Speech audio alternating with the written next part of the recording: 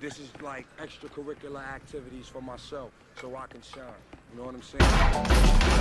Jesus. This shotgun's brutal. Get that. Go on. Hello, what the fuck? God, Yes! Yeah! Clown. Welcome back to some more breaches, and today we're going to be comparing the only two shotguns in the game, and we're going to be seeing which is the better one and which one you should run in game. So, without further ado, let's start off with the Knut. Yes, that is the official name of the gun. I can't.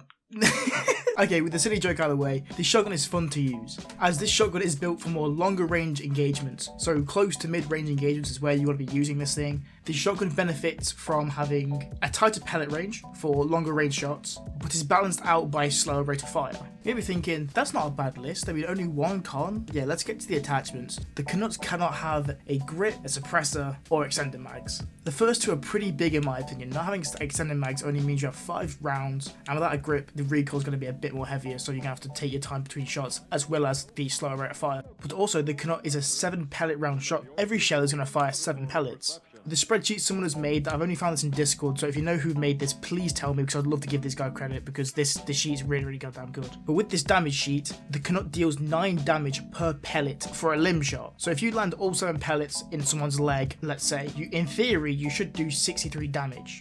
Ah! That bitch. I'm not seeing anyone right here. On me, he's right here. He's right here. He is. I mean, I don't live in America. No, I missed. Let's move on to the Urken. The Urken is your typical fast-firing shotgun, delivering high damage at close range. The Urken has a large pellet spread, but used correctly in a close-range situation, it is devastating. Unlike the Knut, the Urken can actually have a grip, so firing this thing fast is really useful with the grip. The Urken also has a higher magazine with 7 rounds. If you go back to our damage sheet, the Urken deals 3 damage for a limb shot, but has 13 pellets. So in theory, landing all the pellets on a limb shot will deal 39 damage. That is a lot lower than the Knut, but you've got to remember that this thing fires a lot faster.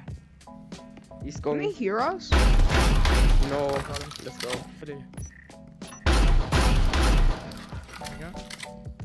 Delicious. Got him. Tastes like nothing. Let's go. So which one's better? Well, I'm going to hit you with a dilemma here. It doesn't matter.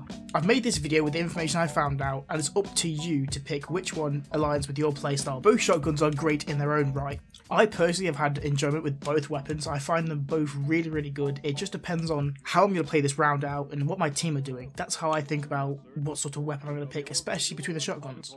But the Knut's better. Anyway, I hope you enjoyed that video. I had some real good fun making this video, going over stats and all that sort of stuff. It's really fun. If you want to see this for another category of weapons, please let me know. I would love to cover pistols, SMGs or rifles. Thank you for watching to the end. Make sure you like, subscribe, and I'll be back next week with another Breach video.